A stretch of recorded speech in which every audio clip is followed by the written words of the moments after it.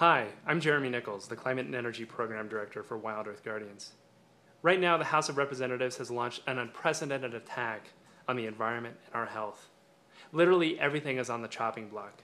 Our air, our water, our wildlife, our lands, and even our climate. But there is some hope. If we can convince the Senate to stand strong against anti-environmental riders attached to legislation from the House of Representatives, we can defeat these anti-environmental bills, or what we like to call the monster Kill the Environment bill. Your help today can make the difference.